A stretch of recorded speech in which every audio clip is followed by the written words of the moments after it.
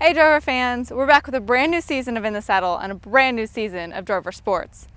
Soccer kicks off in less than a week here in Chickasha, and Coach Jimmy Hampton is determined to take both teams to the national tournament. He's our first guest on the show this week, so let's get started. This is In the Saddle. Ladies and gentlemen, let's get ready to rumble! USAO!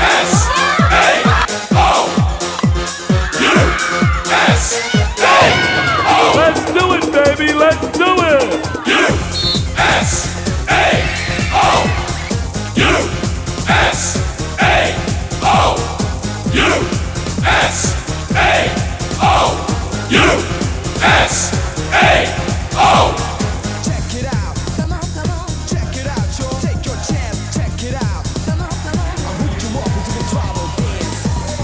Come on, check it out, y'all. Take your chance, check it out. Come on, come with me into the tribal dance. They got the rhythm tonight. They're in the zone. Welcome to the season premiere of In the Saddle with Drover Sports. It's a weekly program where we feature the USAO sports programs, soccer season getting underway, and if you've been seeing some of the papers or some of the rankings, the USAO men's soccer team favored to win the Sooner Athletic Conference this year, also preseason ranked number 20 in the NAIA national poll. We do have Coach Jimmy Hampton with us. Of course, Coach Hampton coaches both the men's and the women's soccer programs. Coach, welcome to another season. I know you're ready to get after it. Yeah, we are. We've been going a few days now, and we're excited. We got a few new players in, a lot of returning players, and first couple of weeks is just kind of find out where we're at and where we need to go, and that's what we're doing right now. The men coming off a great season last year where they qualified for the national tournament for the first time in school history. Yeah, we had a great season last year, and for our men, we were so proud of them last year, and they did a great job. I think for us, it's as we remind them every day is that was last year. Now let's build on it and see if we can maintain it and maybe do a little bit better. League champions last year, unbeaten with one tie, and also the conference tournament champions, and I know that was a big goal for you too. Oh, I think getting through the conference was one tie. Phenomenal effort from the men because our Sooner Athletic Conference is brutal. It's tough. Everybody's good. From first place to last place, anybody can win on any given day. So I think getting to the national tournament was great, but getting through the SAC unbeaten was quite an accomplishment for the men. All right, and just quickly review the women's program. I know they battled through a few injuries, but had an okay season. Yeah, we did. I mean, I think starting 7 freshmen, and we lost Taylor Fain probably for 5 or 6 games in there. Cooper was beat up a little bit at times, and we had some others. But, we're back, we're healthy, we're strong, we're no longer freshmen. We've grown up a lot, and we expect great things from the women this year. Talk about the women a little bit. They're picked to finish 3rd in the conference this year, and in the women's national poll, they actually picked up some points. They're in the top 35 in the country. Yeah, they are, which is the first time ever in the preseason for the women. So I think people took notice of the fact last year that we were pretty good. Lost a few maybe that we shouldn't have, but realized all the talent we have coming back and how young we were.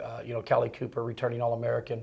Brittany J put a lot of points on the board for us. Taylor Fain put a lot of points on the board for us. But then, you got Annie Zock back as a center back. Leslie Bras has recovered from her ACL completely. She's 100%, which will be huge for us in there. Gabby Martinez, 3-year starter back in the middle. Picked up a nice goalkeeper out of Tulsa, Addie Tipton, who's going to have a huge impact. So we're just excited all the way around on the girls program. Talk about the preseason, the players just getting back in camp this week. So what do you do over the next couple of weeks before you get ready for your scrimmages? I got to be honest, what do we not do? Coaches, we're all the same. They come in and we probably don't think we're very good at anything, to be fair. We look at them and we just pick them apart in the first 2 weeks, to be fair. And we break everything down from fitness to psychological to technical to tactical.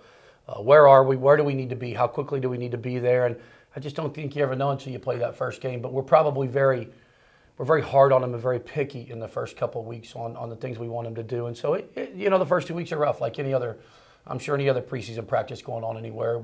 It's a lot of work. And so hopefully we can sort everything out and get through these scrimmages next week and help prepare us to get ready for the opener. Coach, you have a lot of passion for this game. You coach it year-round. Matter of fact, this summer you were named Coach of the Year for your club team up in Oklahoma City, and your daughter Drea named Player of the Year for the league. So congratulations. Thanks so much. We got a great group of talent. Some of the USAO girls were on this roster. Annie Zock played, Brittany J played, Callie Cooper played. We had 4 or 5 OU kids, 4 or 5 OSU kids, and You know, I appreciate it. It was great. I was excited for Dre to do well. And, you know, last year I think I was Sooner Athletics Conference the Coach of the Year. And, you know, I've been here 10 years. And as I told the boys yesterday, I said, you know, wasn't my award. That was y'all's award. You know, sometimes coaches probably get a little bit more credit and take too much blame, but it's a team award. And I would say the same thing this summer. You surround yourself with good quality players, and maybe sometimes the coach gets recognized, but it was a team award. And I was proud of the group that played this summer, just like I was of the men last year. Not my award. I'll take it in representation of them, but it's their award for being so good. Talk about the preseason scrimmages coming up this next week, and then the season opener is really less than 2 weeks away. Yeah, it is. The women open up with Northern JUCO next Tuesday in a preseason, and then we get Dallas Baptist on Thursday. We've got both of them at home. We wanted to keep them home, and we send them into a couple NCAA 2 schools at Midwestern on Wednesday, and I want to say Kansas Newman on Friday. So, you know, and we didn't give them but a day break in between. So we want to put them in kind of a tough spot this next week, which was our goal in the preseason, to see how we'll respond with not much rest and this and that, and see some of the new players. And hopefully that prepares us for our trip to Tennessee to open up with a couple wins. That's our goal anyways. And the scrimmages, the results don't matter so much as how we play and if we can find the right pieces to the puzzle. Coach, appreciate your time as always, and congratulations on your previous success, and here's wishing you well for the upcoming season. Thank you so much. All right. Be sure to tune in each week now for our In the Saddle with Drover sports programs. You can hear it on Cool 105.5 every Thursday morning, and of course on the USAO website, and of course on suddenly Channel 18, the USAO channel here in Chickasha. I'm George Plummer for In the Saddle with Drover Sports.